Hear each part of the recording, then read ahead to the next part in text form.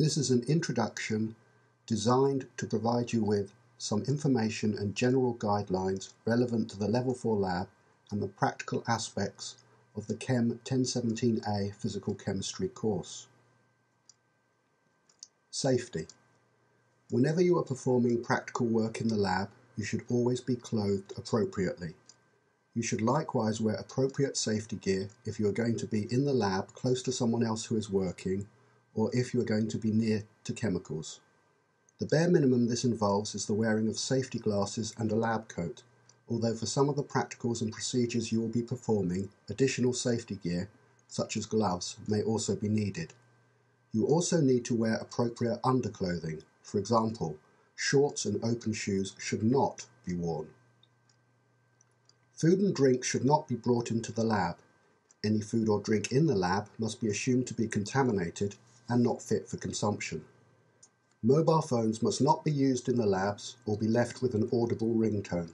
A ringing phone is a distraction to both you and the people around you, which is not safe when practical work is being performed. In the event of an emergency, follow the instructions from the demonstrators. For example, if there is a fire alarm, you should leave your apparatus in a safe state and follow the demonstrators who will lead you to the fire assembly point, which is located by the library.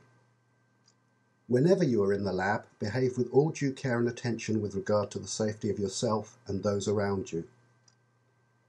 Attendance requirements. You have been timetabled 2 sessions per week for this course. One of these has been assigned as your practical session and the other as your write-up session. Attendance of your practical session is mandatory. If you are, or have been, unable to attend a session, for example through illness, you should contact, as soon as possible, Colin Flowers, that's me, the Level 4 lab manager. Attendance of practical sessions is monitored by the sign-off of your lab book by the staff demonstrator once you have completed the practical.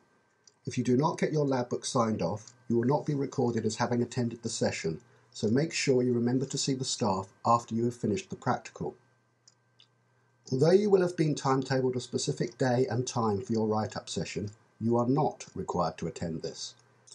However, it is recommended that you do attend if you believe you may need assistance with your write-up. If you attend, you are expected to work in the Level 3 computer room, and during this session you will be able to receive assistance from staff who will be either located in the computer room itself or in the Level 4 lab. If you choose not to attend at this time, the requirement is that at some point during the week you must spend, either in the computer room or elsewhere, an equivalent amount of time working on your write-up. Your fulfillment of the write-up session requirement is monitored by the submission of a lab report of an acceptable standard. If you do not hand in your lab report, you will be considered not to have attended your write-up session, and your grade will drop as a consequence. Submission requirements. Practical reports are due in 1 week after you start the practical. For example, if you started the practical now, the report would be due in exactly 1 week from now. Your lab book should be handed in when you submit your final physical chemistry lab report this semester. It will be returned to you when you attend the lab in semester 2, and again, it should be submitted along with your final semester 2 lab report. In the semester 2 physical chemistry practical course, you will be performing 3 of a possible 8 practicals. Every effort is made to ensure that you are assigned those practicals which you believe you would find most interesting. For that to be done, however, you must submit your Semester 2 practical options form before the end of December. If you wish to find out more about the available Semester 2 practicals, you can read the synopses of them, which have been provided in your Semester 1 Physical Chemistry Lab Manual, watch short video summaries of some of them, read the lab scripts which are available online, or finally, ask me about them. But remember, if you want your preferences to be taken into account, you must submit the options form before the end of December. If you have any questions about the physical chemistry course, or if you need some assistance with the practicals, analysis or report writing, please feel free to contact me.